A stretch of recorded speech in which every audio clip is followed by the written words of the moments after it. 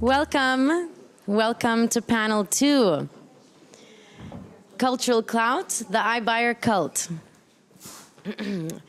I'll just introduce the speakers and moderator to you, and they'll take it from there. There is a fine line between jewelry and watchmaking, but it is an apparent one.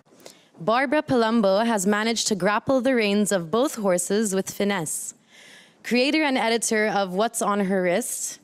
Tell us, Barbara, what is on your wrist? Frédéric Constant. I couldn't help myself with that one. Thank you. Thanks. Okay, sorry. I interrupted you as you were answering. No, Frédéric Constant. I'm sorry.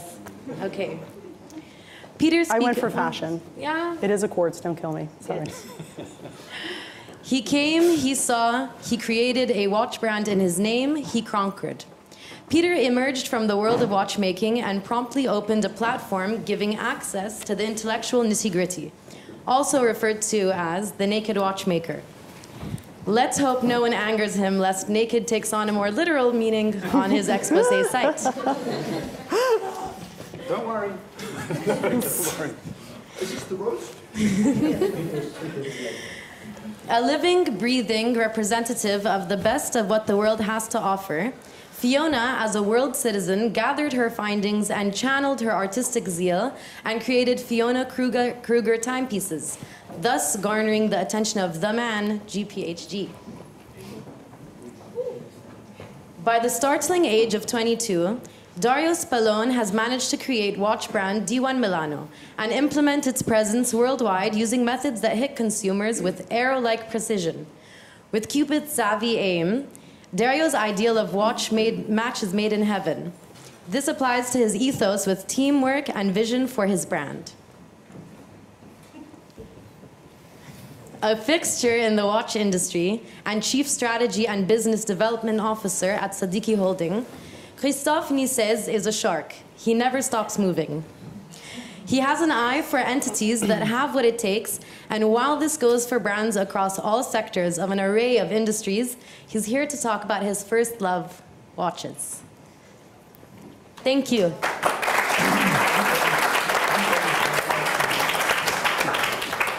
Okay, so I would like to start off with a joke. A Frenchman, an Italian, a Scot, an Englishman, and an American walk into a Christie's. I love the diversity of this panel and where we're all from. My name is Barbara Palumbo, as I was just introduced, and I'm going to kind of delve right into this topic because we touched on a few of these questions that we're going to cover today, actually at the end of Suzanne's panel.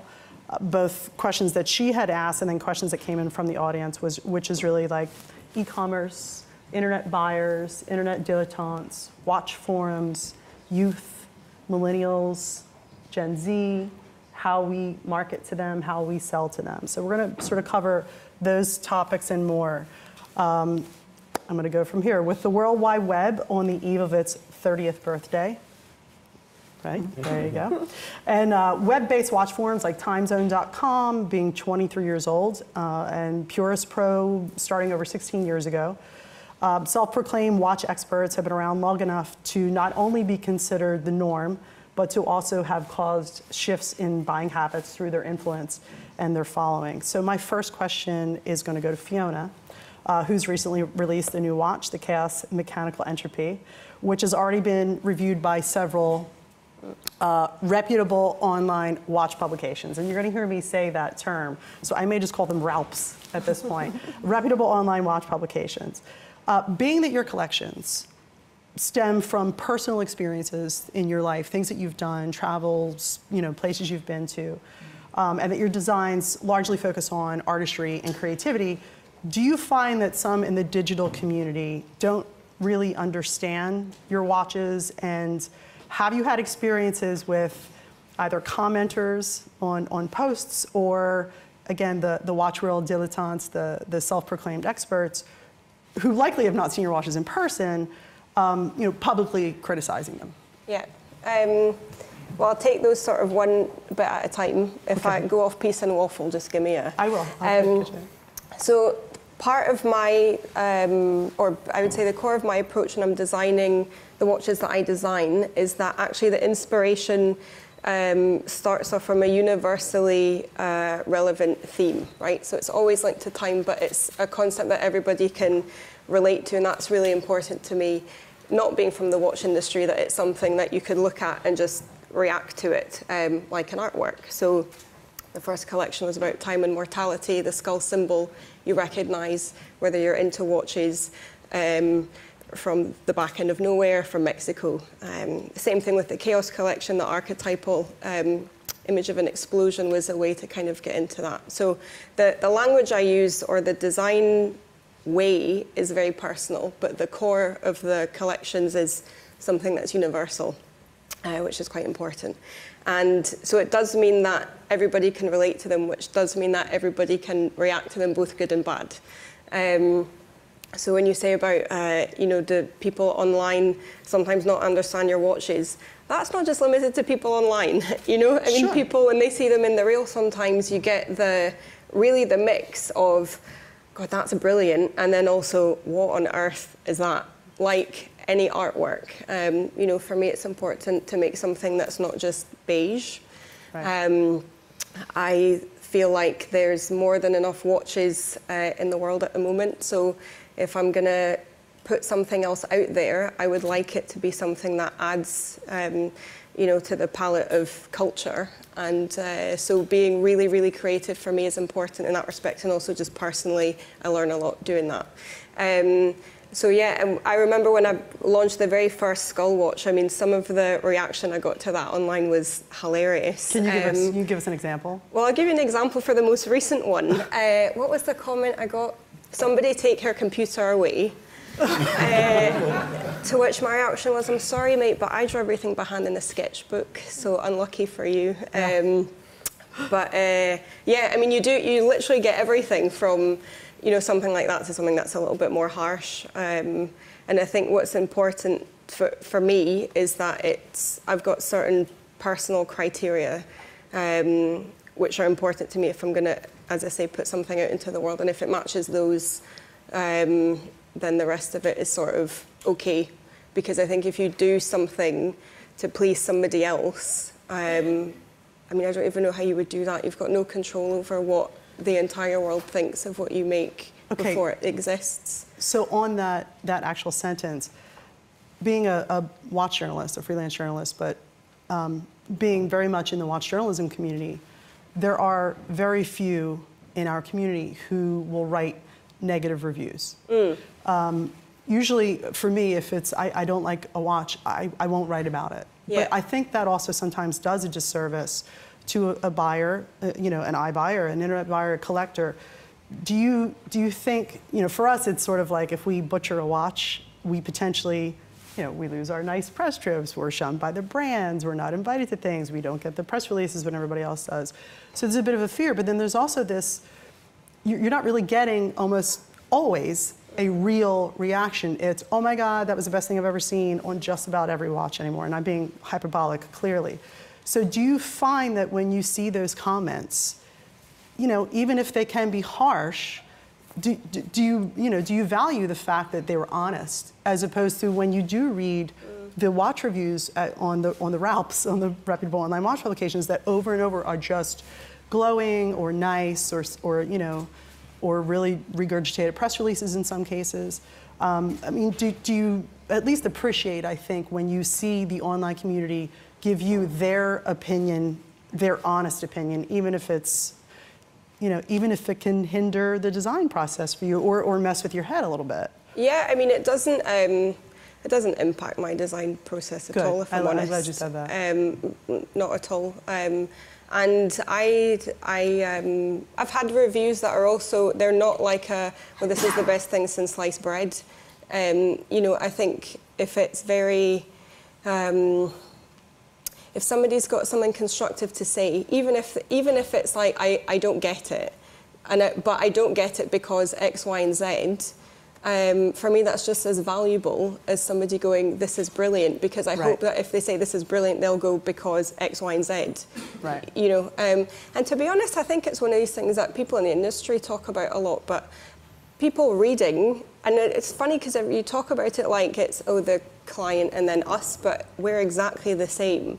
You know, if you're online and you're reading about, I don't know, watches or shoes or a hotel, I think it's pretty clear what stuff is, I would say, like an extension of advertising, and that it's a very positive review in that sense, and what is somebody with a very objective point of view. I think most people can see right through that. So I think it's a non-issue, actually. Okay.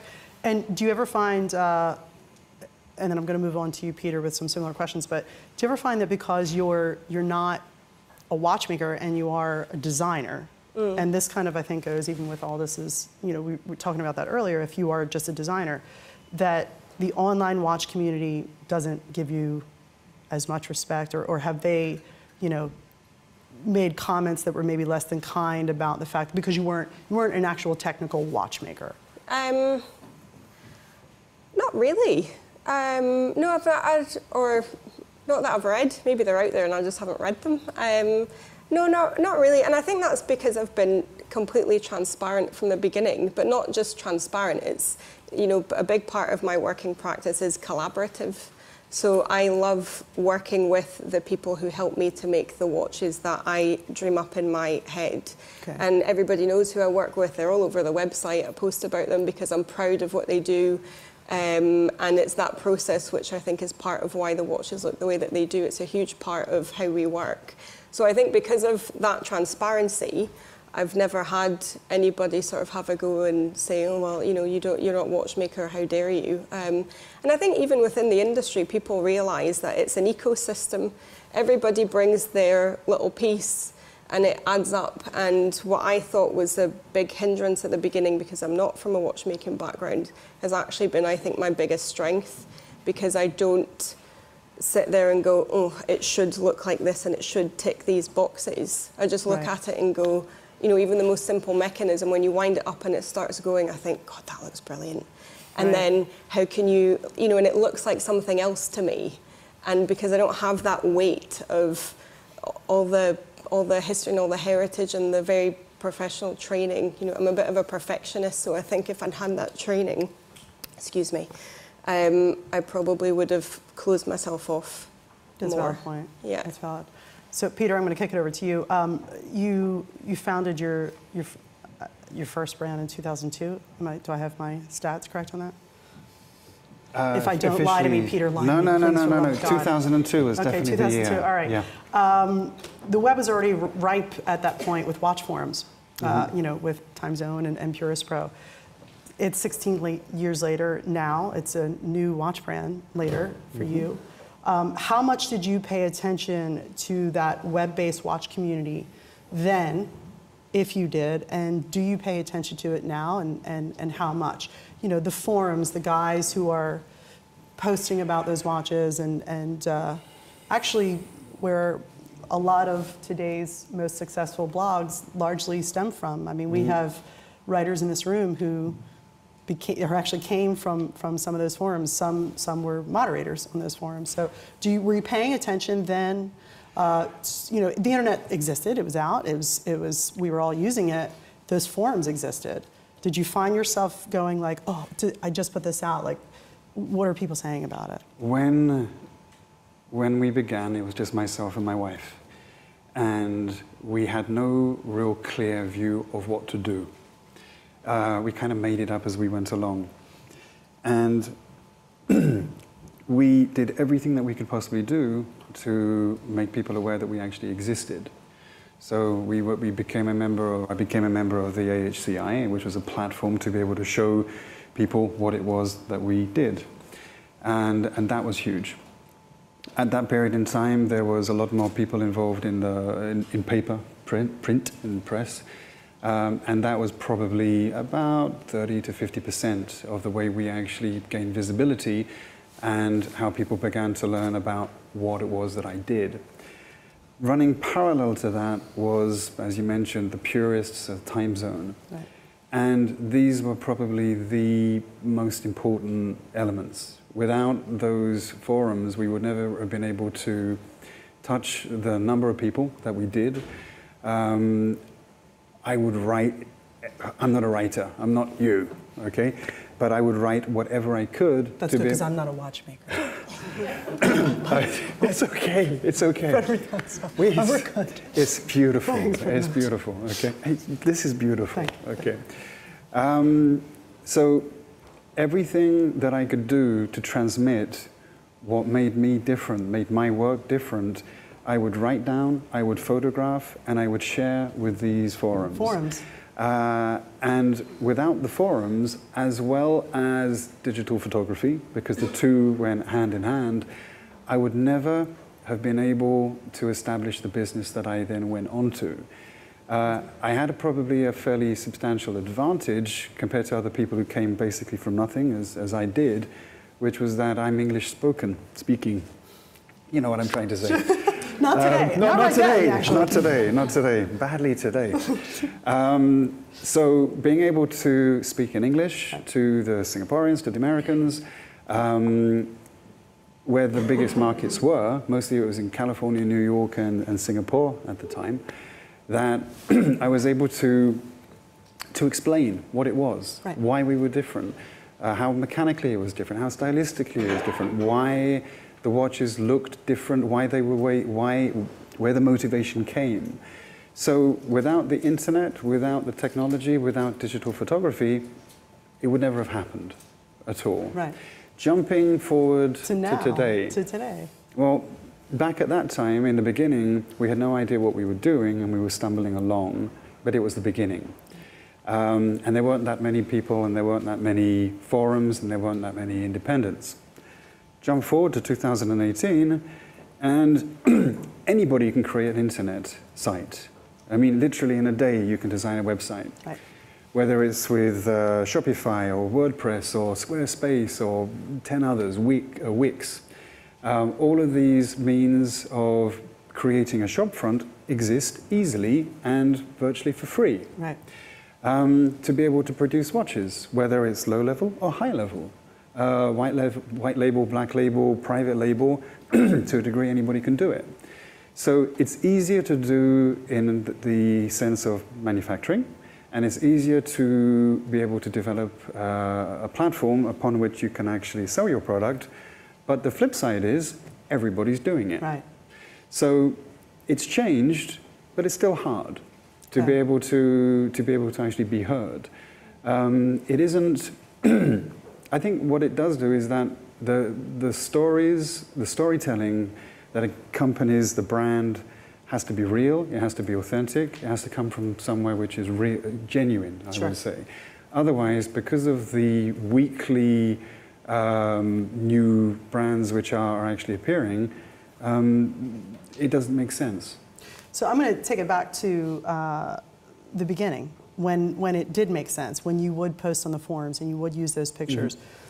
Was there ever a point, as you were thinking forward to new collections, where those collections potentially, in either their design or their mechanics, were influenced by what was being said on the forums? Did you listen to the people who were talking about your watches, and did you go, you know what, as I go to design this next piece, that's actually a valid point, I'm going to keep that in mind? It's impossible, because you have, I don't know how many people there are, 100 people here. Everybody has got a different opinion.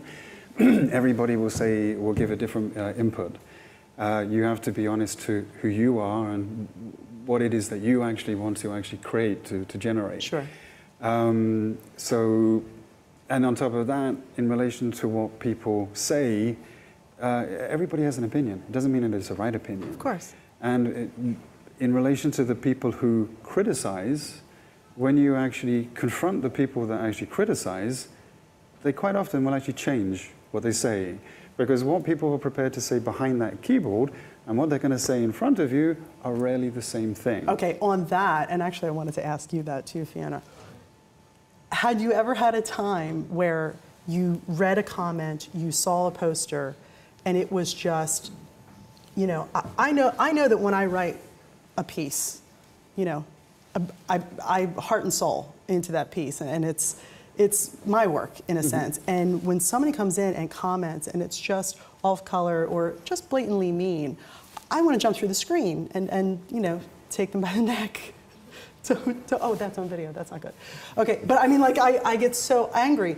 How do you separate emotion? Like, how did you separate then? I know you said it's slightly different now, but how did you separate those emotions when you knew that you had worked so hard to do something, and these guys who I've never even seen your work likely in person would say something that would, you know, did you ever make a comment and get angry, or have some, you know, get into it with somebody? I mean, any examples? Either one of you, actually, because we've kind of both. We've covered similar things for both of you. Like, tell me something juicy, I guess is what I'm saying. I think that if you're afraid of what anybody is going to say about you in our world, in this business, don't even begin. Don't do it. From the first place, because the moment that you do something different in any form whatsoever, design, technologically, philosophy, it doesn't matter what it is, there are always people who will not understand it, and there will always be people who are critical of it, or there are people who think that they can do it better than you in one way or another. Right.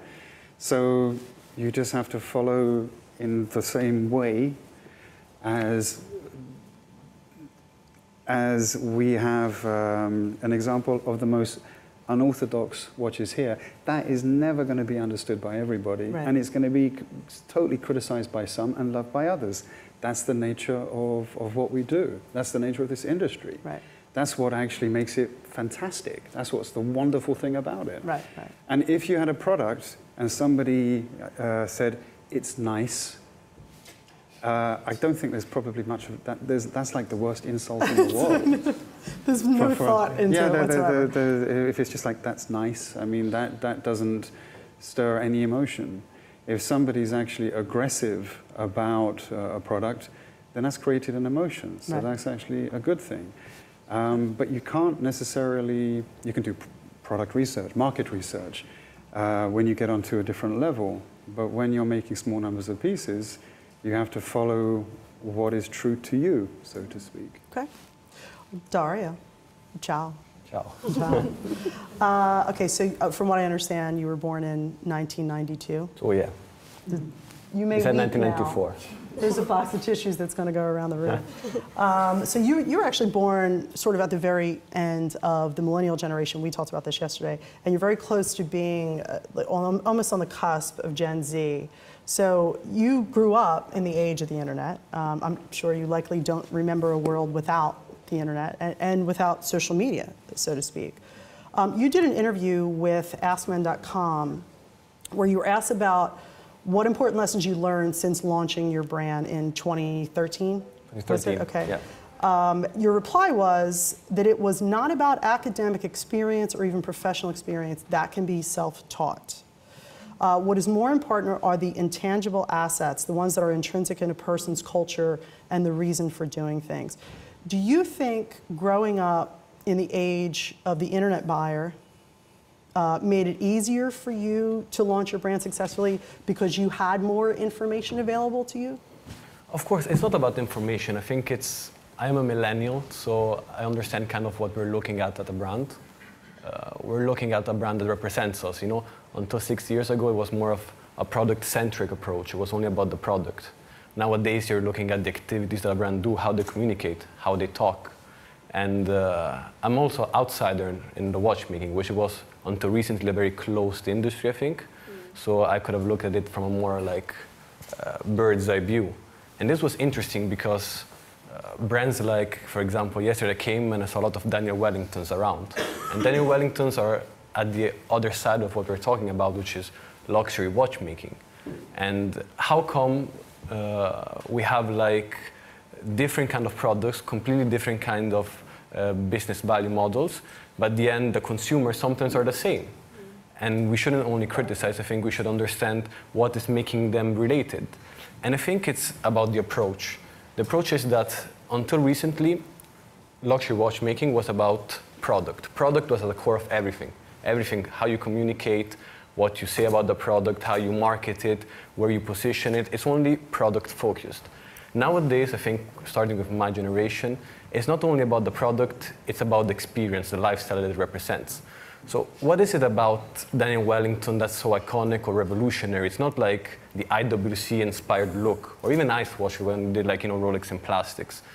it's about the coherence in the brand, I think. It's how they communicate, what they represent. Like for Daniel Wellington is traveling. It's like a sort of like a cool Pantone colored brand, and the positioning, they always have the same color. It's coherence that makes it successful for me, because at the end of the day, there's 50,000 other brands like Daniel Wellington. You go see around, you have not only successful one like Clout or Paul Hewitt that show the same look, but you have even brands that are not so successful. And I think luxury watchmaking, but all like, even though these industries are completely different because they're competing at different price levels, I think it's important for like all watch brands to understand how coherence now is more important than only the product. And I think that was important for me. Okay. So as you, clearly you did your research before you launched at 22, you were 22? When Oh, you were 18, I'm sorry, you were 18. When you launched the brand, you were 18. Yeah, 2019, yeah. Oh my God. Can I leave? I'm still very young. I was going to say. We'll just go. God. I have shoes older than you. It's amazing. What was something that you learned about selling to the internet buyers? Because again, you grew up in the internet. You know, prior to ever launching your product, what was something you thought, I know I absolutely don't want to do it this way, or I do want to do it this way, because I've watched how things are sold on the internet? So we didn't have an online website until like 2016. Okay. So after 3 years, we started launching it. So I'm kind of an old soul. I looked at it from the other side. I wanted to like understand more of how it was done originally. So we started more in like a traditional kind of approach of a distribution, which was in offline more than online. I don't think we should like dissect and say, okay, this is online, this is offline. Nowadays, the world is intertwined. And this is very important. It's not that the consumer is different. Like, what is it, an iBuyer? They're not like different kind of people. They're exactly the same. What they're looking at is that they're looking at, I think, activations that when you go to Basel World, you make networking, okay, you have Instagram stories showing it. People want to see more. They want to be more part of a brand. It's not only about, okay, having a cool product. It's about showing that the product represents you as a person. Okay, you cannot like represent all of the people, because that's would be impossible. Everybody's, as Peter said, it's subjective, everybody's different. But showing yourself is more authentic. So the authenticity is not anymore only in the product. The authenticity comes in the way you communicate, in the way you are as a team. That's why I said it in Askmen, as a positioning, who are your distributors, who are your marketing agencies, so everything. The consumer now is very intelligent in understanding if it's real or not. Okay. Christoph, I'm going to ask you, because I think what he said something that even in the last panel, we talked about, you know, whether or not the internet buyer and just the standard walking into your regular retail buyer is the same. Do you think that they're the same consumer? I would believe yes. Okay. I think I look at the iBuyer, someone that is actually doing his research, getting information, trying to elevate his knowledge about a particular brand or particular product, and would eventually still go to the store. And the previous panel talk about it. There is, I mean, like the panel said, we are no longer selling time. Right. Because we all have mobiles that gives you time, that set to a new time zone automatically without you doing anything. We're selling emotions. And I think that when you're selling emotions, you still need that personal connection, a one-to-one, face-to-face interaction, where you're going to make your final decision whether that product reflects your personality or reflects who you are. And that cannot happen just online. Online might help you build that perception and get the information you need to decide whether this brand or this brand talks to you more. But at the end, you will still probably end up into a store to get this personal interaction with a well-knowledgeable salesperson to make that final decision. So you're, and I just want to make sure that I have your title correct. You're Chief Strategy and Business Development Officer for Sadiki Holding.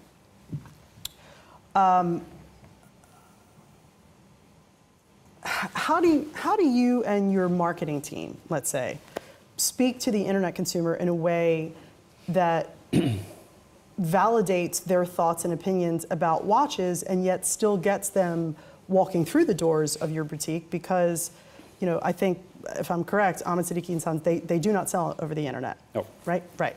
So how do you, but you can't also dismiss that there is an internet community that is doing that research. So how do you market to the iBuyer, but then also still get them walking through your doors? I think Dario just touched upon it a little bit. It's all about experience. Okay. And I think that what people are more and more looking at is how can I get a unique experience? And I think that unique experience, the true fact that we're all sitting here today and that the Dubai Watch Week exists, is the answer to your question, is help people get their knowledge up to date, get people a platform where they can express themselves, share ideas, look at how the industry is evolving, give them a place where they can get all the information that they want to complement maybe the personal research they did in the first place on the internet. And I think giving that platform for watchmakers, media, collectors, consumers, to mingle together and create that knowledge-sharing atmosphere has been a great answer to how you keep on attracting what you can consider an iBuyer into a walk-in customer, into a brick-and-mortar stores. And I think if you look at how the market is evolving today, you have pure online players who probably 5 years ago would have said, we will never do brick and mortar, that are actually suddenly, you know, bringing brick and mortar experience to what has been created in the first place as a pure online player. I think today it's only one market. I agree with what Dario said. You cannot really say, on one side you have the online and on the other side you have the brick and mortar.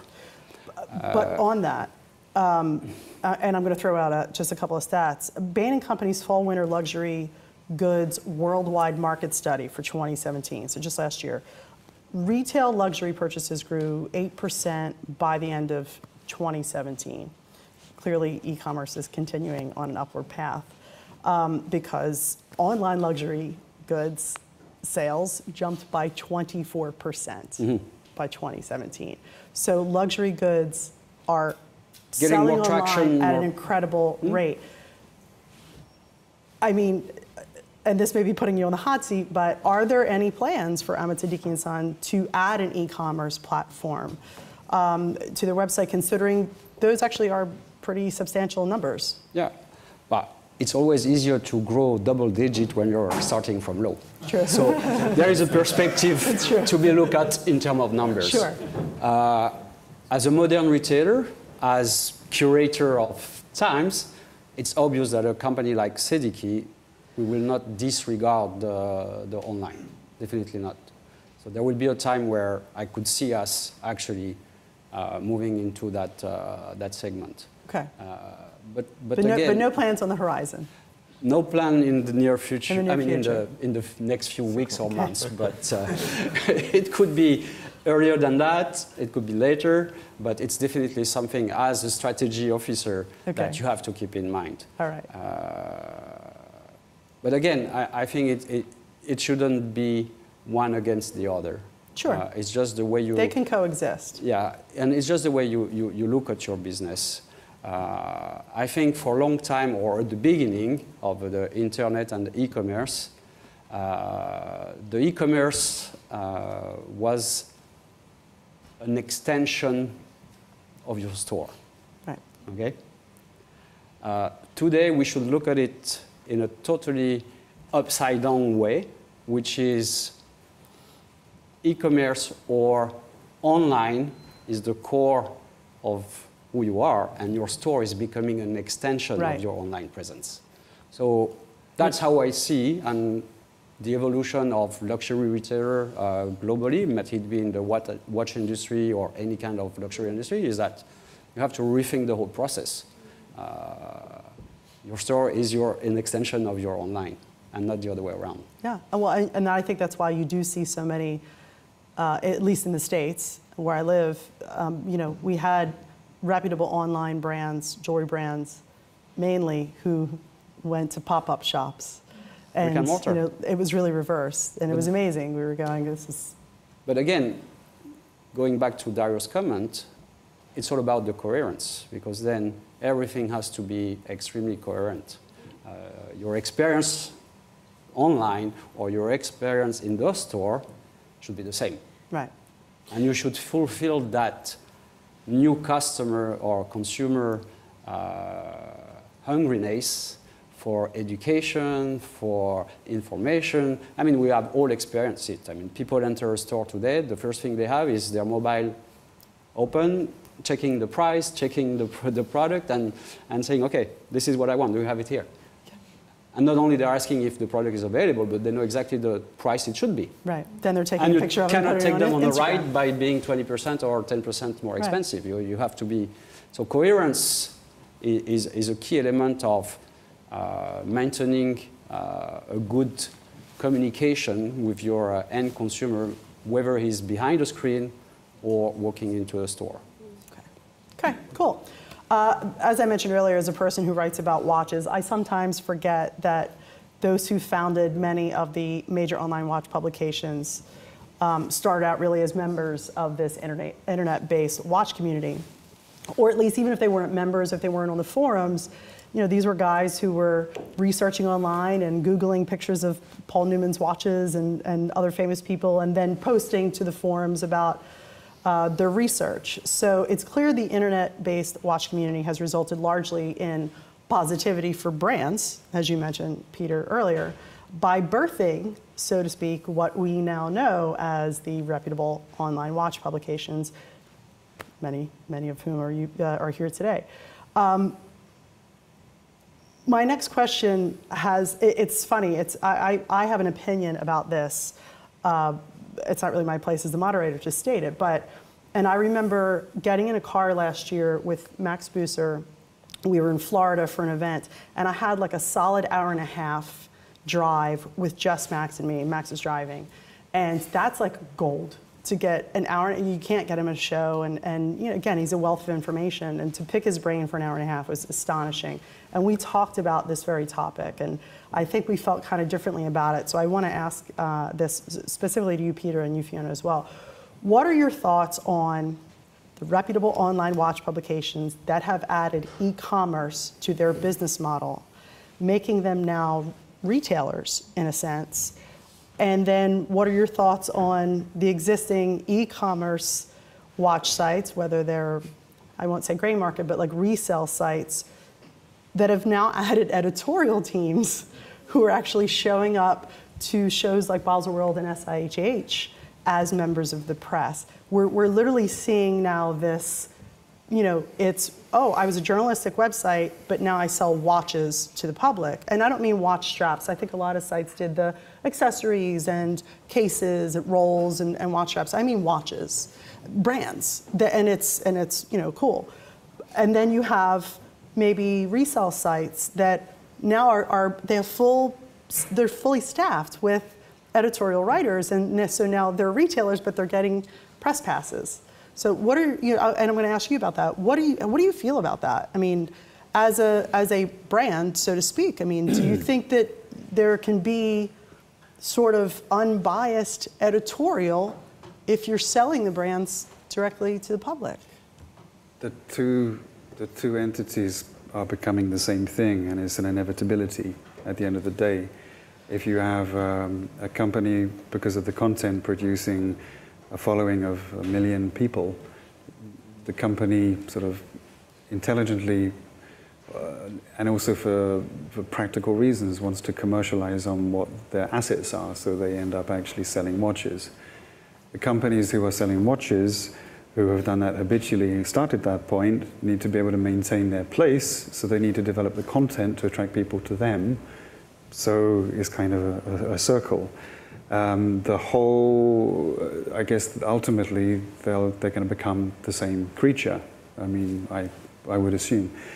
When it comes to their points of view, it will be, Are they going to be telling the truth? Are they going to be selling the product? Are they going to be marketing the product? Are they going to be educating the end consumer?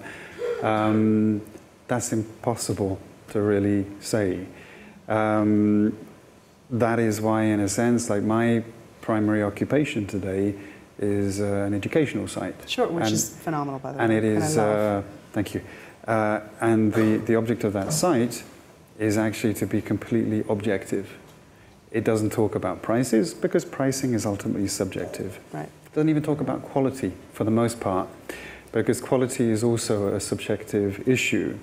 So the only thing that I think can happen in the future is that the growing number of people who are becoming more and more informed will become better educated, they'll become more discerning, and as they become increasingly discerning, the level of the publications within these different platforms that are selling watches will have to remain true. They have to remain authentic and honest. Authentic's not the right word, but honest. Because if they're not, they will be blown out of the water. Do you think that they will, though? Because I see it happening now where, you know, it's always been like, oh, these people advertise on our site, we should write about. I mean, that goes back to print. It depends what you define as being marketing at the end of the day. Right. Ultimately, nobody can lie convincingly or for any period of time on the internet.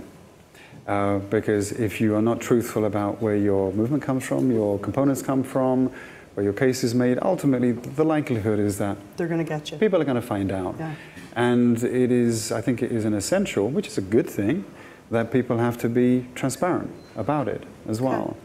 So the more people who become informed, the more of these sites, the more prestigious these sites become, perhaps, I'm not saying it's the case, but perhaps they will actually have to maintain a level of not authenticity again, but truth behind the story to maintain their image, to maintain their reputation.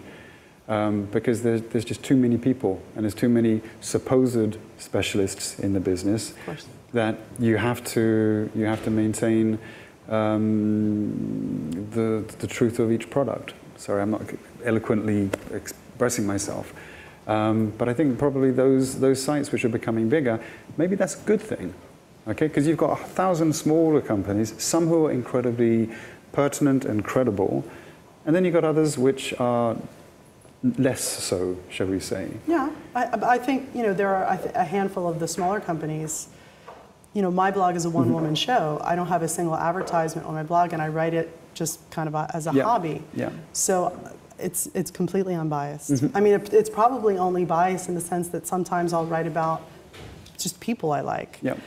But it's unbiased by the almighty dollar, in other words. And so, Fiona, I wanted to ask you the same thing. So do you feel that there are publications, you know, reputable publications that have been around, that are online, who are now selling direct to public?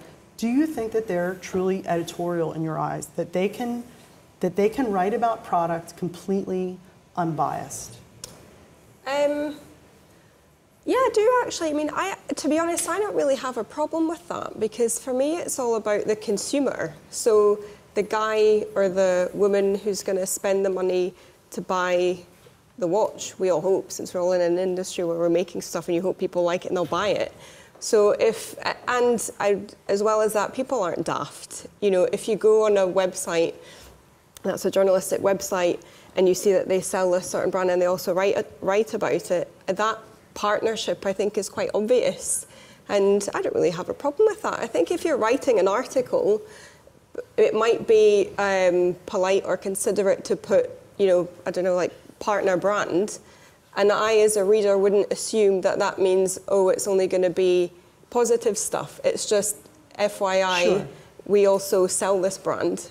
And in some places of the world, including the United States, Federal Trade Commission guidelines tell us that you have to legally disclose if they're a partner brand, if you've been paid, because if not, it breaks federal law. Yeah. And they are cracking down on influencers and bloggers who are getting paid and posting about it and not disclosing it. But I like the idea of a partner brand. I think that's I mean, and for me, I feel like the more it's about making it as easy as possible for somebody who loves watches and would like to buy one to be able to buy one. You know, all of the other sort of more political stuff, I think, is like within the industry, we all care about it. But what does the actual consumer who's buying the product think? Right. If it's easy for them, it gives them the information they need. They'll go on the website and see what's what, and they'll make a call anyway. So for me, it's kind of a non-issue, really. Okay. Yeah, yeah. Christoph, I'm gonna go back to you really quickly. How do you see the brands, and again, this was somewhat touched on a little bit earlier, in a slightly different way. How do you see the brands carried by Ahmed Siddiqui & Sons, of which, according to your website, look like 62 brands, watch brands, major watch brands? Speaking directly to the internet buyer, and I'm going to go back to this because that is what this is about. I mean, we were going to go after that internet culture. With all of the information that's available on the web, which brands do you think connect best with the internet buyer? Is probably a better question for you. You know, if you could give us a couple of examples with. We talked about earlier, Richard Mille connects with, but with an actual internet customer where you see, if you go to the watch forums and you read comments or you look on Instagram, which of these brands are really, they're in there with that community of internet-based watch lovers? I think we're yet to see a brand being innovative in the way they communicate with the iBuyer. It's pretty much a little bit of a copy and paste kind of a strategy. Everyone is more or less doing the same. I mean, it's all about, you know, lifestyle, product shot, ambassadors, friends of the brands, name it the way you want, but at the end of the day, it's endorsement. And to a certain extent, it probably works well. But I'm yet to see a brand that is really, you know, using this, you know, digital world in an innovative way that really engage with the customer. Yeah, you can collect thousands of likes because such ambassador has been sure. visiting your factory and it's nice. But is it really engaging the customer? Maybe you should invite the customer to the factory rather than the right. brand ambassador. So yeah, my vision is that there's a lot of happening. At the end, it contributes to elevate and communicate about the industry. So it helps consumer get more knowledge about the industry. But again, and I repeat myself, I'm yet to see a brand that really engage, using the tools that are at their disposition to really engage. Okay. All right, this is going to actually go out to the four of you guys. Don't kill me on it. Is influencer a dirty word?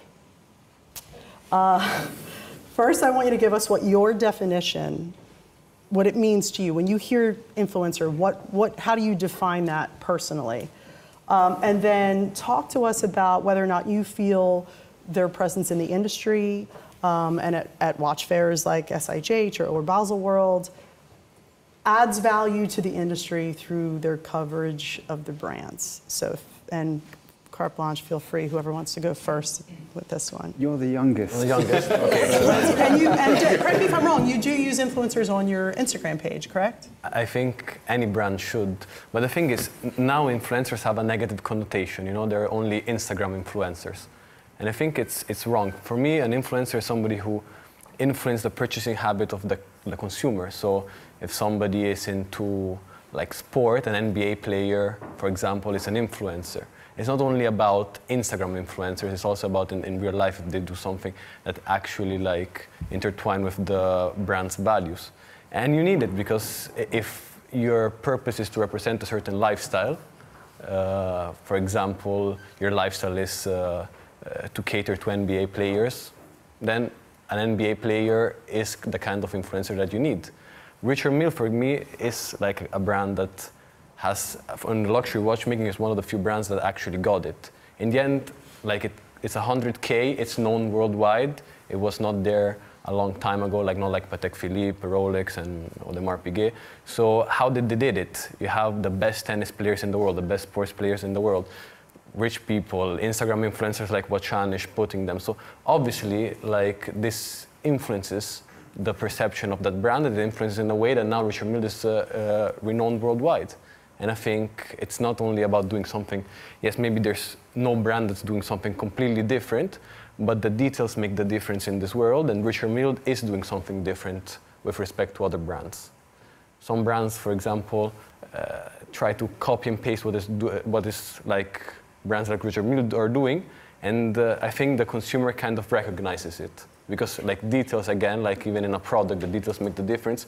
Even in this new like fashion of influencers, the detail of the influencers you choose, what they represent, how they communicate, what type of picture they take, what type of colors they use, even what type of like messages they cater to, then I think that makes a difference as well. Okay. Who's next? Anybody else? I agree with him. Fiona. Have you had influencers approach you and say like, oh, pay us X amount, we want to wear your watch? Like, what are your vibes? What vibe do you get when that happens? Well, I think I have a completely different definition of what an influencer is, because I wouldn't consider that an influencer. For me, it's like a new way of advertising or marketing. Right. For me, an influencer is somebody that actually impacts my way of thinking or my buying choice, because their opinion has some weight to it, right? So, for example, in Japan, they have this way of working with the big department stores where you have a geisho, which goes back to, at the time when, they would select or show their clients the fabrics to have your kimono made. Now, that guy may have 5 people that follow him on Instagram, but he's my influencer because he knows his client. I trust his taste. He says something about culture. So for me, influencers got nothing to do with the number of followers, the likes, or anything like that. And that's why what you were saying about, for example, the sports star, it's not even about how well known they are. It's more like when I look at them and when they speak or the way that they play or how good they are, that for me has an influence. Okay. The rest for me is just advertising. So have you not had, and I'm going to go influencer in the traditional sense of, I'll use, like Darius said, Instagram influencers. Hey, I approached you, I have 250,000 followers, I'd like to wear your watch, I think it's fantastic, will you pay me a bunch of money? I mean, have you had anybody approach you like that? Yeah. Yeah. And what's your response? Thanks. I'm glad that you know that we exist, and I'm flattered that you like what we do to the point that you would put it on, but no thanks. Purely because for me they don't influence. Right. You don't feel it's going to boost your brand? No, I think for me it is like another way of having like a big sandwich board with your brand on it that says we exist. Yeah, that's a good idea. So I don't know, I think there's other ways, and it might just be very specific because of the sort of product that we make and that kind of thing, that there's a different approach. Do you, Christophe, I mean, you're in Dubai. There are a lot of influencers in Dubai.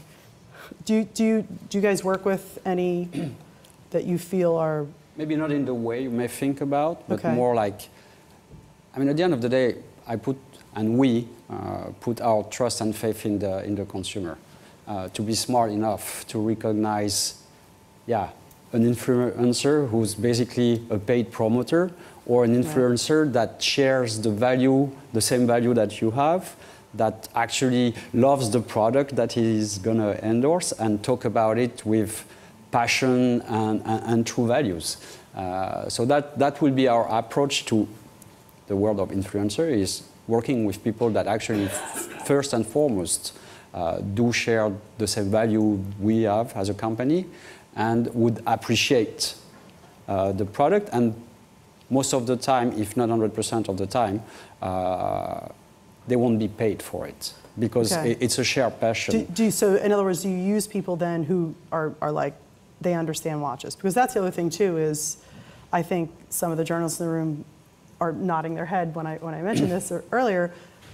you know, you have the influencers who are showing up to the shows who do not know anything about watches. That will probably be people we won't work with, you know, at the end of the day. Yeah, exactly. I mean, but you have to be prefer to passionate. work with people who actually have some sort of base level education, whether it be on the brand, who understand and product. appreciate, you know, this art of watchmaking. Okay. I'm talking about it as an art, and it was one of the discussion points in the previous panel, and that's why we're talking about emotion more than actually selling time, you know. Sure.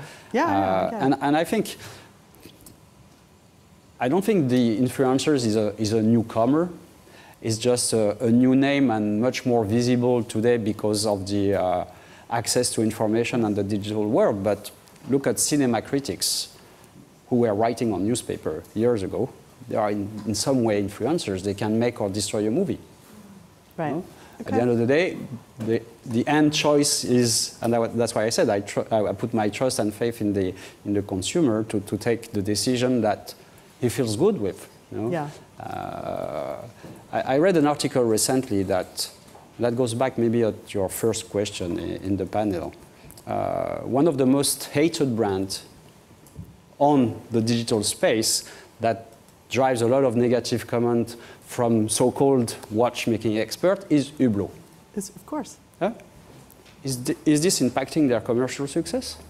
No. Why? Because at the end, the consumer will make a choice that is not necessarily dictated by so-called experts or influencers, but he make a choice because that product talked to him, because that product represents him the best, and whatever people say about it is gonna go for it. So.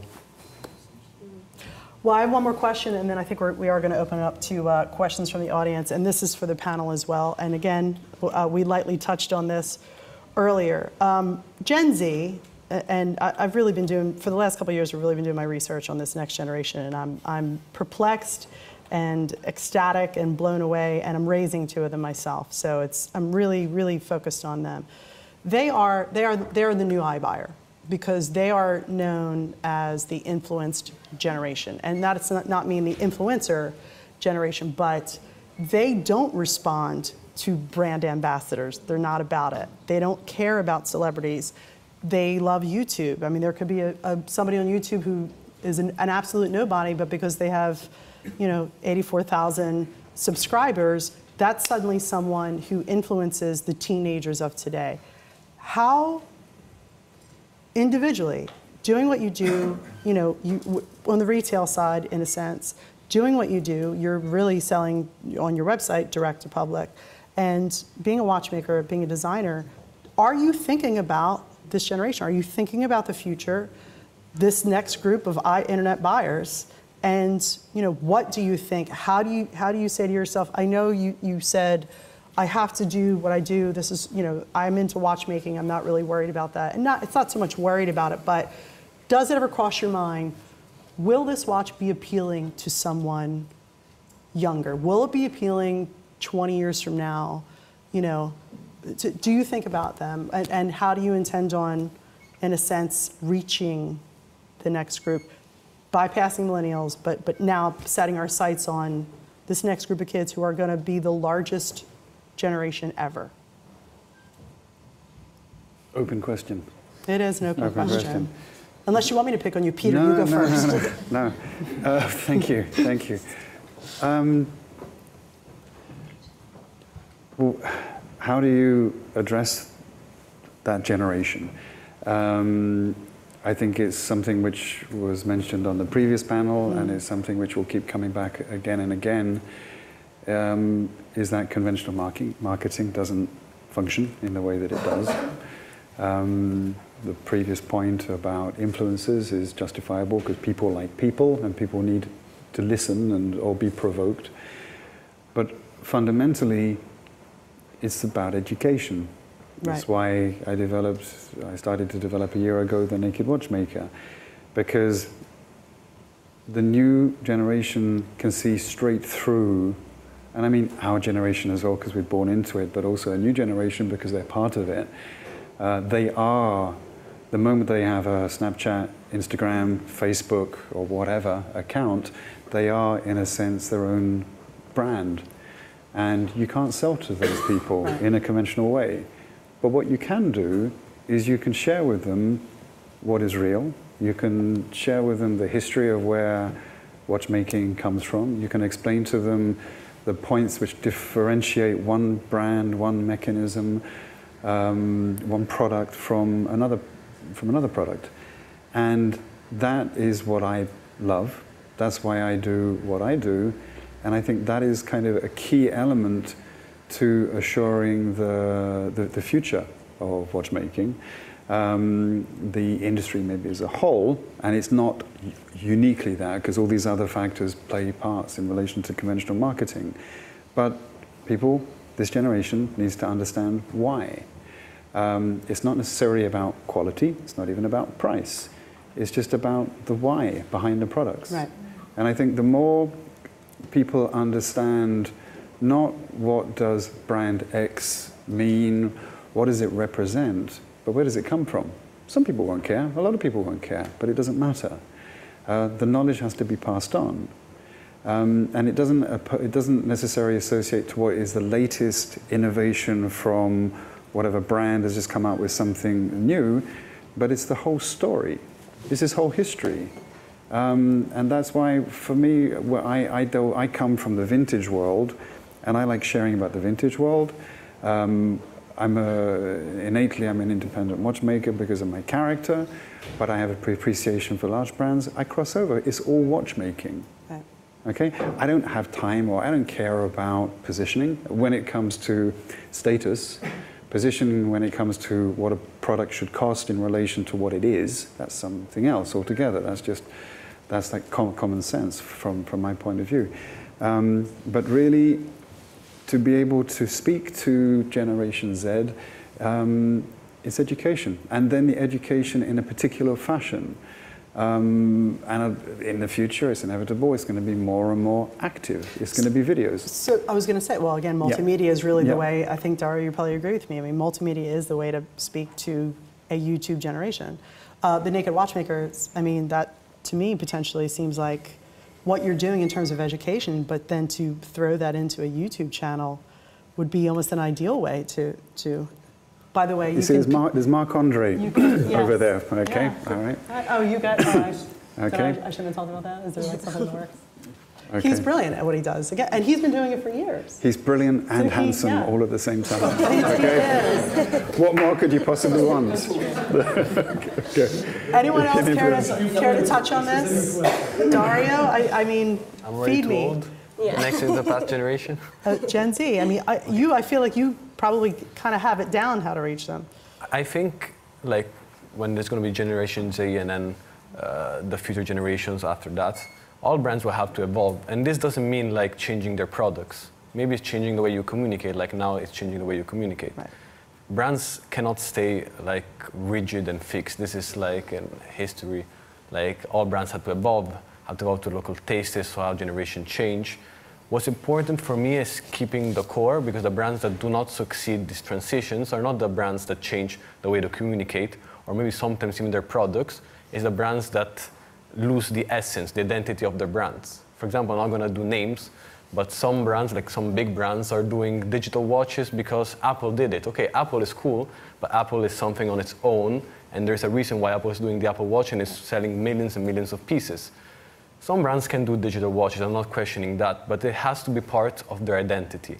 And all these fashions now, for example, customizations, organic, which is sustainable, whatever you want, some brands can evolve and cater to the new generation of these kind of strategies. But I think now and in the future, brands will have to do this, keeping their core, their identity, like fixed. They cannot change that. Otherwise, they're going to die. So that's my idea of it. Anybody else? If not, I think we're going to open up to questions. Yeah, I would have maybe just said that from what I find interesting with the internet is I think people see it as like, oh, we used to sell this way, and now there's this new thing, so how do we manage it so we can like optimize what we sell, right? But the internet is, and just the whole technology around it with AI and all of that kind of thing, for me is absolutely fascinating because there's no limits, really. Which means that it's like this whole other world of potential that you have. So it's like an extension of your product. So the whole online, offline thing for me, I think my generation and even the next one, I think if you can hit the sweet spot between the two, that's where it's really interesting. Right. Where it's not just a case about like, oh, we have an online platform and then you can go into the shop and we do an experience in the shop. You can do so much more than that, where the extension of your product or the way you communicate or all of that stuff, you can be more interactive with online in a way that makes people want to come offline. I mean, if you think about it, why the hell is Amazon opening up a bricks and mortar shop? Well, that's why I said right? the US is infamous for that. If you look at, so you've got the rise of streaming. In parallel to that, you've got vinyl sales going through the roof. Yeah. And these are all examples of the more digital stuff there is, the more creative you are with that. People want like a cultural touchstone, to relate to. And I think finding ways for them to ping pong off each other is really interesting. So it goes beyond marketing and communication to me, that the internet and technology is this new tool that I think we should rather play with because you can have fun with it. And then, we're making watches which should be fun and pleasurable. So maybe we could think in that way, with the rest of it. Maybe it's just, I'm sure if I've, said to my dad about, oh yeah, the internet programming and it's fun, he'd be thinking, absolutely not. Yeah. But for me, it is quite fun. It doesn't sort of intimidate me. And I think working with it in that way would be a way to, for future generations, be a bit more playful. Would be a way to go, I think. Okay. Well, thanks, you guys. Thanks so much. Maybe just to add, I think... I keep cutting everybody off. I'm so sorry. At the end, I think honesty will be the answer to all that amount of information that is available. And whoever stays and communicate with this Generation Z consumer in a very honest way will probably be well perceived. I think they are so well informed and that they will quickly understand who has an honest, passionate, absolutely, true message to someone who's been building up a story and not being entirely honest. But very short attention spans. And I think they're the swipe generation. Yeah, it's if they're not, they're out. But you've got to catch them in that moment. If I'm not wrong, Generation Z is also extremely interested in personalization. Millennials, Gen Z wants to be part of a group. It's actually, they're the anti-millennial with that. Millennials want it to be unique, but within that group, they want a message that is within the group. Yeah. Within the group. Yeah. And I think the watch industry not being a mass-produced industry, if we look at the entry to luxury and luxury, I think there is a unique business opportunity to be able to really adapt to a new audience in probably an easier way than a mass-produced industry would do. So I think there is opportunities and threats in every new businesses, but the way the market is evolving and the expectation of the end consumer is, I think the watch industry is well placed to be able to answer to that in a successful way. Might it be online or offline? And sure. as we said, I think there is no difference now anymore between the two. Okay. Did I get everybody? Yeah. Okay. Do we have any questions from the audience? We have. Yes, gentleman in the back. Thank you.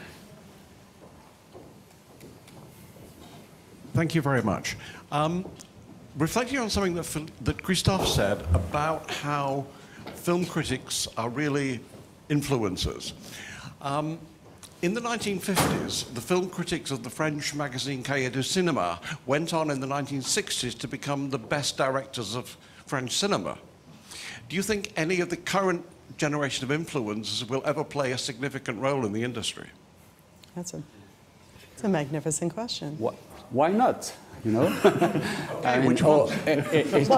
Can I actually say we have, Jack isn't here yet, is he? Is Jack Forster in the room? He's one of the moderators tomorrow. Jack Forster is now the editor-in-chief of Hodinkee, but was, I believe, a moderator on Purist Pro after just being sort of like toying with pocket watches as a hobby. So in a sense, he was I guess, an influencer of his generation because he was this moderator on a watch forum and now is editor-in-chief of an extraordinarily popular, so much so people drop things, website. So I think that, I mean, I think that was a brilliant question. Anybody else want to pitch in? I guess that's no.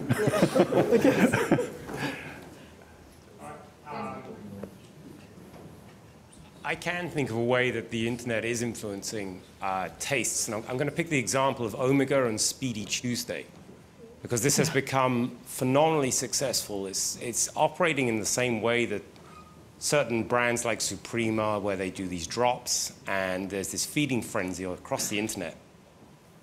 How far do you think that that is individuals influenced by the fact that this is suddenly a hot item, I'm just going to buy it anyway, even if it doesn't suit my preferences at all, knowing that I can sell it on, probably for more money?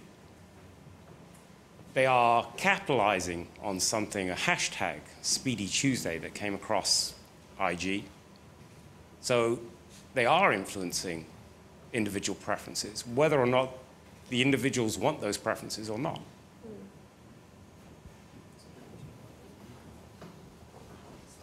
Was that a statement or a question? That was a question? Oh, so in other words, will you discuss? Yeah, that's okay. We have Robert Gentleman. Yeah, I was going to say, I know. I was shooting him a look. He didn't look up. Anybody? I feel like I've spoken too much. Pressure's on you, Peter. No, it's, I don't know. There's, when you have those kind of phenomena, they're the kind of things that I assume they can be successful on day one and then they'll fail on day two. I have no idea. I really don't. I wish I could. I think that's more sort of that's a sales question. It's a marketing question. But when it comes to the long-term validity of such a thing, I have absolutely no idea. I think too, you're talking to an independent watchmaker, an independent brand, a young man who launched his own brand to a very specific audience. Omega is Omega. It's part of Swatch Group. I think it's slightly different. I think, yes, if one of the Swatch Group brand, like a Longines, put out a watch and then suddenly the entire internet community started saying, my God, we'd really love to see this in rose gold, there is a good chance that they would make it in rose gold. But that's slightly different. I feel that maybe is slightly different because it's just a bigger, I was showing the converse case, which is, in this instance, they latched onto something that is not necessarily, they latched onto something that is individual preferences, but it's sort of almost like a voting thing that they see on IG, the number of likes that sure. they get for this, or the number of times someone reposts Speedy Tuesday on a Tuesday, or maybe any other day of the week, but let's go with Tuesday. And so in that instance, the internet is starting to influence individual preferences. So it seemed to go against what the panel was concluding, which was that influencers weren't going to work, whereas in fact, this has worked very successfully both for Omega and for the instigators of Speedy Tuesdays. But for me, that's not necessarily influencers, I don't think. For me, that's like the sort of community of people who are really into it. It's this underground thing, and because of that, it had a real authentic appeal. And then the brand were sort of awake and went, oh, that's quite interesting, and then they sort of worked together. That, for me, is different than I think what everybody assumes is the sort of, Instagram influencer. For me, they're two different things. I think it's like, for example, in fashion, you have Vetements, right, who sell T-shirts and sweatshirts that are, hundreds and hundreds and hundreds. But I mean, it's a very basic sort of item of clothing, and those things sell out at the drop of a hat because they, I think, are tapped into the sort of zeitgeist of a generation or a group of people or whatever, and it becomes part of culture. And then as a brand and a company, they see that, and then they can do more with it. So for me, it's more that's how I see it working, rather than it being an influencer sort of thing. And I think that's why it's popular, because the root of it was, a kind of like a sort of underground. That was the root of it right there, I believe. Yeah. That's literally underground. Cool. That's Ravian. Yeah. So, he is the root of it. But he that's what I mean. He looks great in a dress. Yeah. Standing on a street corner with a photographer, yellow heels, amazing. Yeah. So I think that's why, because it came from something sort of authentic and then grew from there. That's why I think. And then, you know, obviously the internet, I mean, that's another part of the reality of today's as a brand. So you have your little world, your little idea, you do the best thing that you can do, be it with product or marketing or whatever, but then you don't actually have any control. I mean, it goes, and then it's this organic thing, and then you I think, engage with how it develops, and that's obviously what they've done extremely well with what you started. Yes, I would like to bring in Robert Chen to the conversation, because the most recent ingredient to this discussion is that I feel that Odinki, the limited editions, there's a backlash. I'm sorry, who did you say? Hodinky. I never heard of them.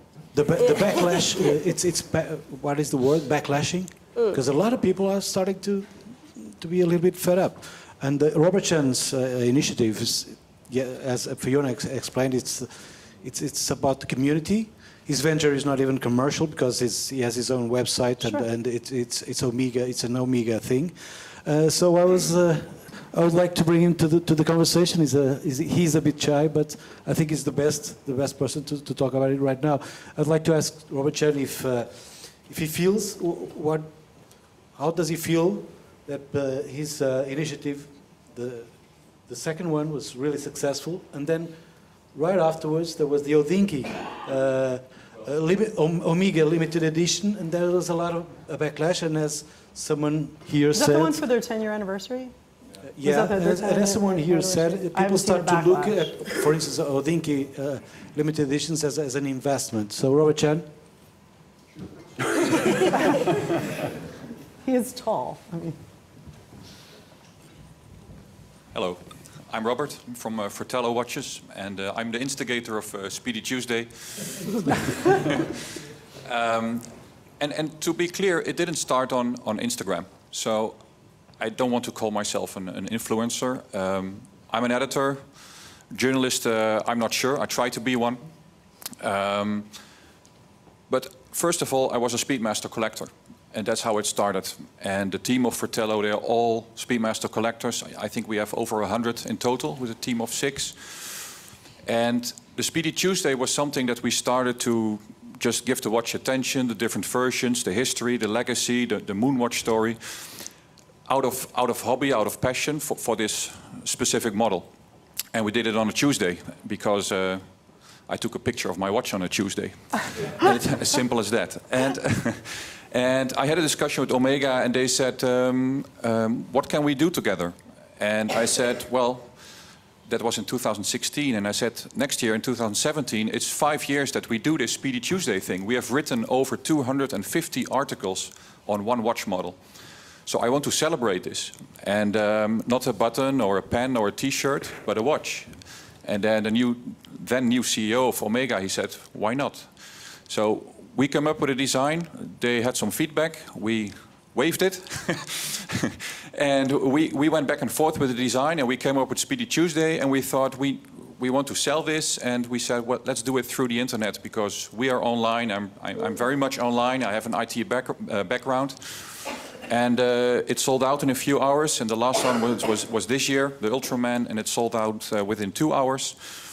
And so it was a huge success. And the fact that there are over 10,000 people on the waiting list for one watch is the proof of the success. And I also believe that of course, there are speculators in there. You have collectors and you have speculators.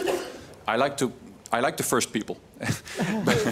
And the speculators, that's fine. Whether you speculate with houses or buildings or estate, whatever, or watches, I don't mind that much, as long as there are enough watches to supply to the real collectors. To answer your question, it seems like it backlashed a bit on Hodinky, and I had a small, brief discussion with Ben about it. We also got a bit of the backlash because they said, oh, there's a second Speedy Tuesday, and it has become very commercial, blah, blah, blah. And of course, that's true. But you can't please everyone. And I think that's also the message that I heard on stage. you can't please everyone, and I think you have to keep that in mind. And that the fact that the Hodinkee watch sold out in like 20 minutes, I think it's the proof that there is enough demand for such a watch. And if you don't like it, it's very simple. Don't buy it. Right. And that's it. Yeah. One question, Robert. Oh, sorry. So, have you discussed with Omega the fact that people are saying we've been swamped with Speedmaster editions, it's too much? Of course. So, because between the Ultraman and the Hodinkee special, there was the Japan Tokyo 2020 special.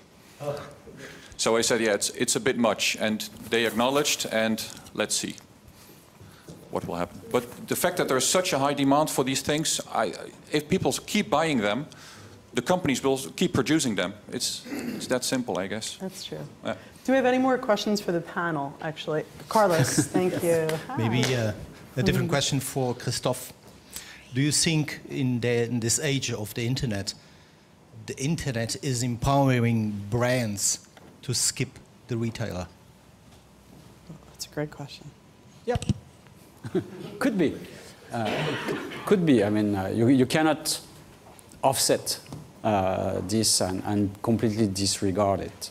But, I mean, this is why, and here, I'm going to sound like I'm promoting ourselves, Sadiki, but this is, and thanks to our marketing team, I mean, that's why we did this Dubai Watch Week. Dubai Watch Week has set us apart in the world of watchmaking retailers, because since day one, it was a strategic intent, and a very, very strong strategic intent, was all about education and being non-commercial. And I think that talks a lot to the watch community. Might it be the press, might it be the watchmakers, might it be the collectors and consumers, is that, and I go back to one of the last statements I made, it's just being honest, doing an event where we educate people and where we don't have a short-term commercial intent. And I think today's consumer is well aware of what's happening around them, the marketing messages from the brand, finding XY brand both on the brand website and then on Mr. Porter and then on this website. But what's the message at the end, and how much you contribute to elevate the debate and help the promotion of the industry as a whole and educate the end consumer. I think I said it. I mean, I put my trust and faith in the end consumer, and an event such as Dubai Watch Week, which is non-commercial, has had a great positive resonance for the community, for Sadiki ourselves as a retailer, but also for the brands. And so I think, I mean, competition is everywhere, and rather than swimming against it, just swim with it. And be innovative and be a forward thinker and look at what you can do differently so that you set your tone and you set yourself apart and you compete in that environment with different tools and ammunitions. So that's my answer. But can I maybe just respond to that, because I think that's really interesting what you've said. Like for me, it's part of even the debate about trade shows and how relevant or not they are, right? And if I was living on the other side of the planet and you come over for a trade show and your experience is not that different to what you would get in a retailer in your home country, it's a missed opportunity. And so that's why I think, what's been done with Dubai Watch Week, unfortunately, my husband and I didn't get to go the last few years, but I was watching everything online, because the conversations, like particularly the one this morning, is the sort of stuff that everybody has in their little corner that everybody would love to listen into. And that's like the human side of the industry. And I think as a retailer, to have the foresight to go, well, this is something special that you can't just get anywhere in the world, it says something about the retailer, actually. And then that for me is part of, I think, if you're thinking forward, rather than it being a versus thing, why not say, well, we've got this strength, we've got these opportunities, we do this, if we put it all together, we could do this amazing thing, which would be amazing for the consumer, which is sort of the point. So, yeah, I think it's a very forward-thinking approach, actually. And I think, there is big difference also, and most of you were here for the first panel today, and you saw someone like Mohamed Siddiqui. You can feel, he's breathing watches. He even said he's sleeping with his watches, so. Whereas you compare that to XYZ group, whose only thinking in the morning is, did we reach target this month?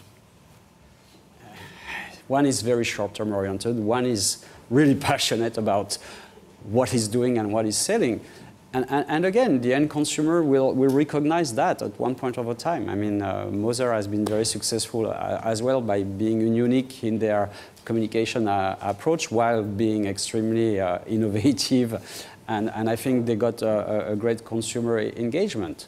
I think, honestly, independence are I would say, keywords in today's future for the watchmaking industry. And being creative and embrace the change. Don't go against the wave, just swim with the wave and just bring maybe new ideas and creative ideas to make a statement and position yourself in a different way so that you can compete against what you were asking me. Yes, brands are selling more and more direct to the end consumer. But that shouldn't mean it's the end of the retailer. Mm. So are we? Actually, from my side for the panelists. And it's interesting because we do have brand representatives there as well. Do you think it's the brands that are guilty of the misrepresentation between blogging, influencers, and reach? And if brands in the audience want to answer that question, please feel free to do so. Sorry, Malika, say that again.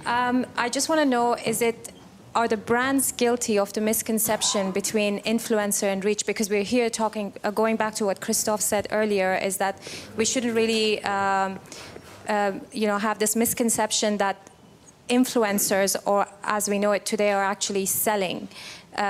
What we like to call is reach. So someone with X number of followers is just exposing the brand to their reach, whereas someone with maybe 5 followers is actually influencing purchases. So the misconception that exists today in the world of influencing or blogging, are the brands guilty of that misconception, or is it the consumer, or is it a collective force? Dario? I think it's absolutely... I work with Dario. I'm the marketing manager of D1 Milano. So since I've been working with influencers for quite like 3 or 4 years, which is basically my whole work experience, what I can tell you is that yes, it's true that brands now use influencers who has a high reach, so a high number of followers. And I think that this actually does work for a brand like ours that wants to communicate to a lot of people, because of course we are talking about affordable watches, so we need to talk to a lot of people that have the purchasing power to buy those watches.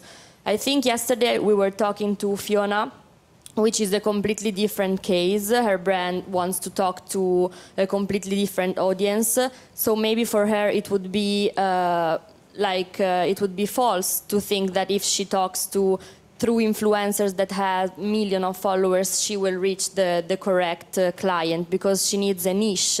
So she needs influencers that are influencers in the term of maybe they're artists in a small circle, or they have a voice in a small circle of people. So what I think is that the real question is who you want to influence. So who is your target? So of course for D1 Milano we actually need, and it's not a misconception, that we do need people who have a higher reach, but that is not all, of course. Like, we cannot stop to that. No, but they're not influencing people to buy. I think in the end for us they are influencing people to buy our watches. So actually this year we focused a lot on Italy and we saw that our audience and our traffic grew by 20-25% only in Italy, and that was the market we are focusing on. So we can see a direct connection between the use of influencers in a certain country and how actually the traffic and the sales are going into that country. So for a brand like ours, it's important, unfortunately. If I can add to that, like at the end of the day, if you're talking about, it depends on the brand you're talking about. We're talking about hundreds of thousands of watches that you have to sell for per year. If you're talking about, for example, the Royal Oak, they sell around 30,000 pieces.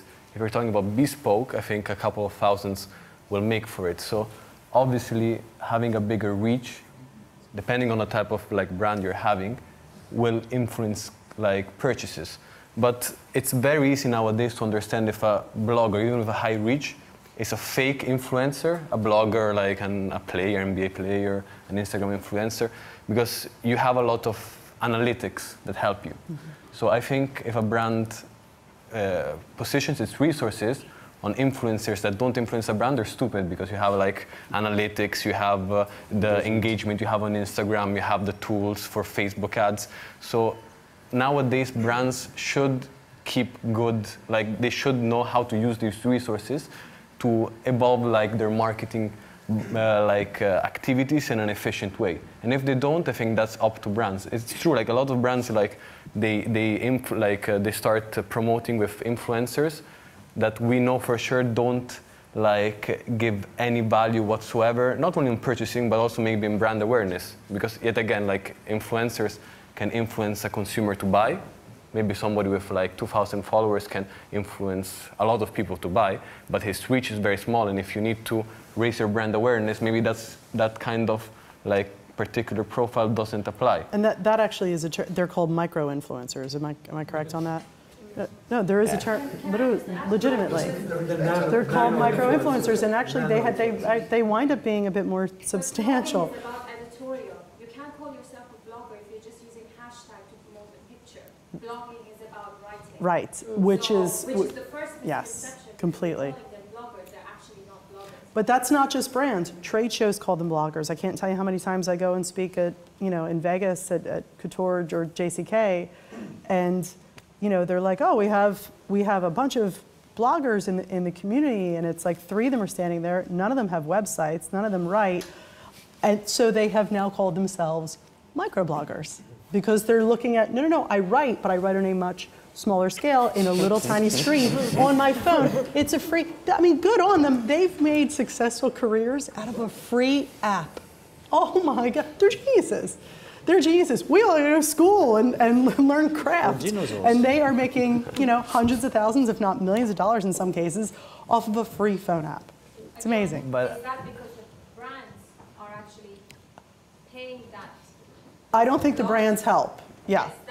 Yes. Yeah, I don't think the brands help at all. They need to make a conscious decision that to support the right community who's either going to bring them the reach or bring them the right type of influencer. Yeah, obviously it's part. I think it's responsibility of the brand, but yet again, like as the industry is evolving, obviously you see like some kind of bloggers that don't have that. There's a lot of like watch bloggers that I don't believe have that much of a connoisseur about watchmaking in general. They have like 2 or 3 photos. They do some nice photos, but they have a big influence. And what is like the responsibility of the brand is to, I think, go and grasp the consumers that like will go and appreciate your brand, whatever the type of strategy it is. Obviously it has to be in line with your ideals, but bloggers is not like a kind of definition we gave as brands. I think it's something that evolved naturally, and now it's part of like the industry's like definition of it.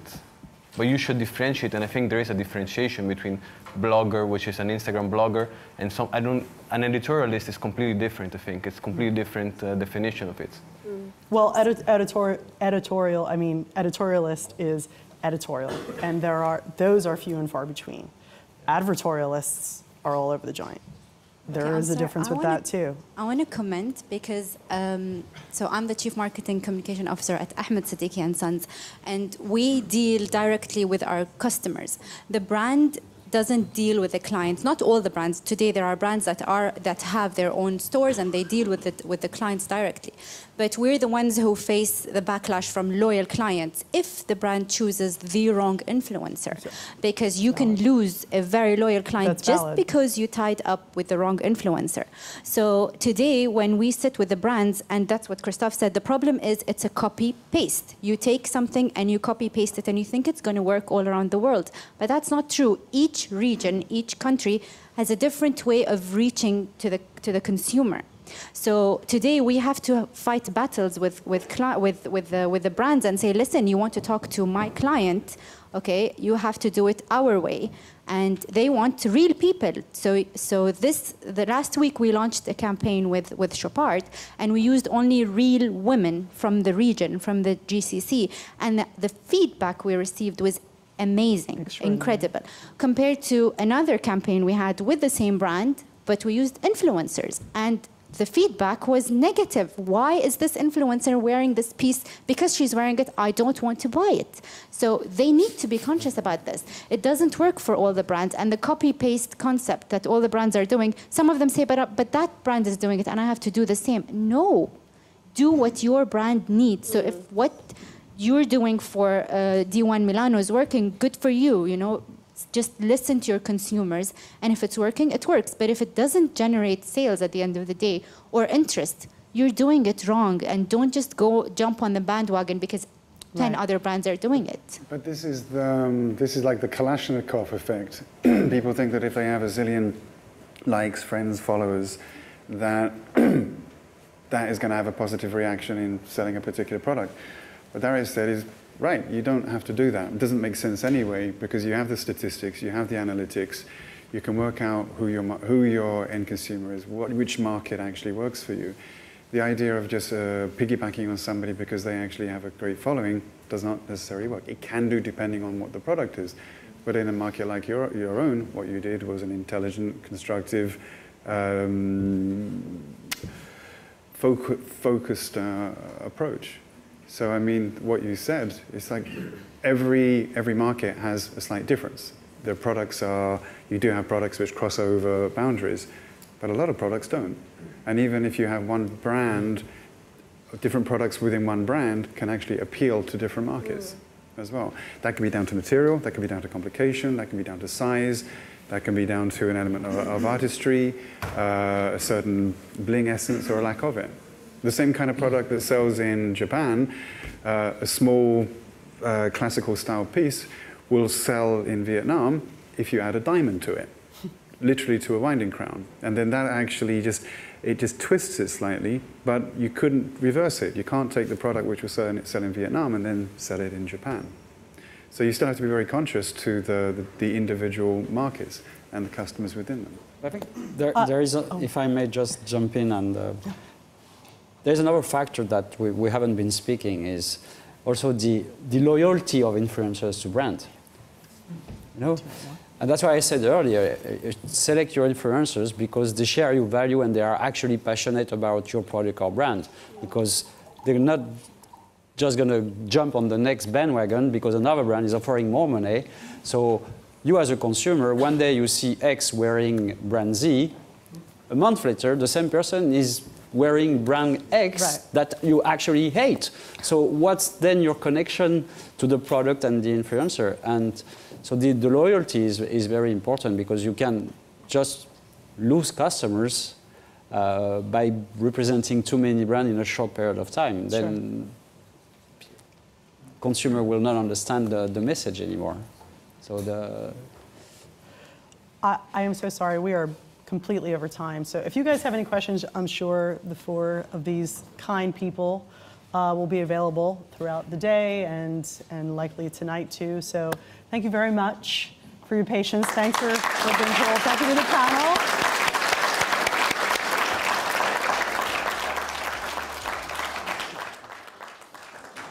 Thank you, Barbara, and thank you, our speakers. There's tea and you know, coffee in the other room. So please feel free to go refresh yourself there.